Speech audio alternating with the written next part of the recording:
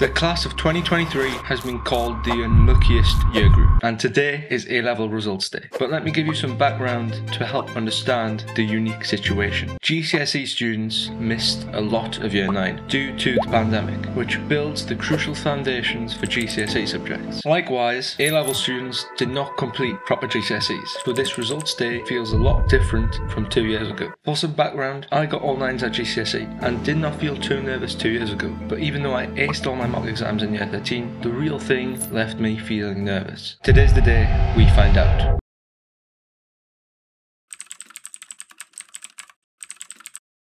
But like, I'm gonna get my uni thing before my grades. I don't know if that's a better way to do it or... yeah.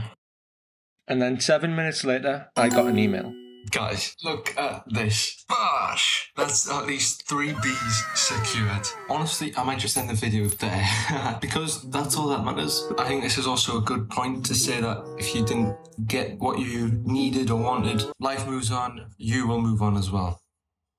Then I just had to wait for my results. I thought these results would come in like at around 1 o'clock, 1:30 time. But I had to wait hours to get these results. I then decided to send an email to the school. Then my sister told me this had happened. Then after a few more minutes, I decided to call the school. Then at 7:18, I got my email. And this is my reaction.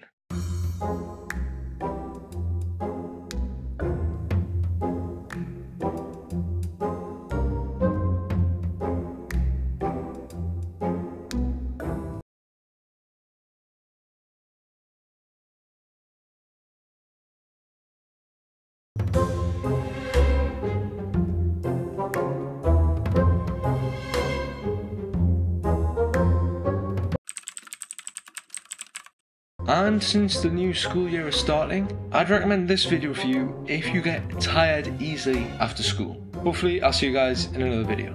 Bye bye.